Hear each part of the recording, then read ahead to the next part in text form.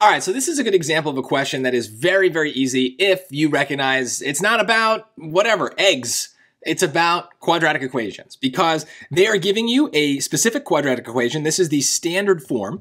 And we should know that the standard form very simply tells us two easy things, right? It tells us the direction of the parabola. So basically the value of the a term, the ax squared plus bx plus c, right? The a term tells us the direction. So because this is negative, this is a parabola that opens like this. It opens down. And that makes sense, right? Because you're throwing it from a rooftop. Think about what happens, right? The egg goes up and then it comes down, right? It's gravity.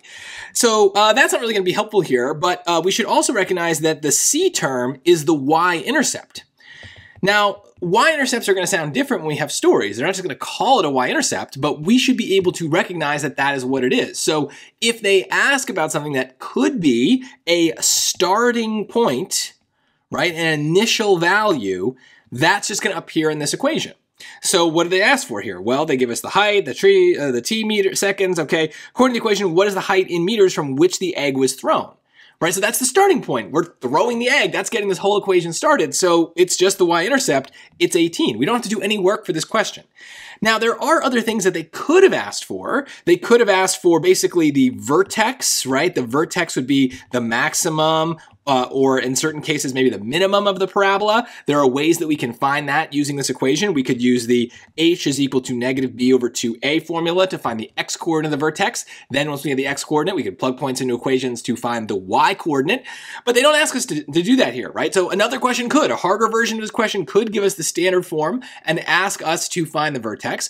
Or it could have given us the vertex form and just told us to find the vertex, in which case it would have been as simple as this one was, right? Just pulling the right numbers out of the equation. So this question is, as much as it's a story, is really about knowing the vocabulary around quadratic equations. And so that starts with the equations themselves. There are three ways that we can present a quadratic equation, and we need to be able to instantly recognize which one we're given and what it tells us. So the standard form, like I said, gives us the direction of the parabola and the y-intercept. And so once we've got that, we are hoping that that's what they asked for. And so that's already on our minds. And as it is with stories, you want to kind of always think back to the basics of the XY plane, right? It's not about eggs. So when they ask you something to come out of this equation, just think, okay, are they asking for an x-intercept, a y-intercept, a vertex? When it comes to parabolas, that's kind of it. That's all they can really ask for. So it's got to be one of those three things. So just kind of test it out and think about the story in those respects. So if we think about why we want the y-intercept in this case, the egg is thrown when x equals 0, right? What is x? X is t. So when there's no time passing, right? That initial value, that's why it's a y-intercept. So hopefully this was obvious to you, but if it wasn't, if this took you even more than 10 seconds, it's because you don't know how to deal with quadratics. So you should learn the basics of quadratics, have a good lesson on the quadratic landmarks. So everything starts with that. Get it down when it's simple and just basic algebra. Then you can start layering the stories on, and the questions like this will make much more sense.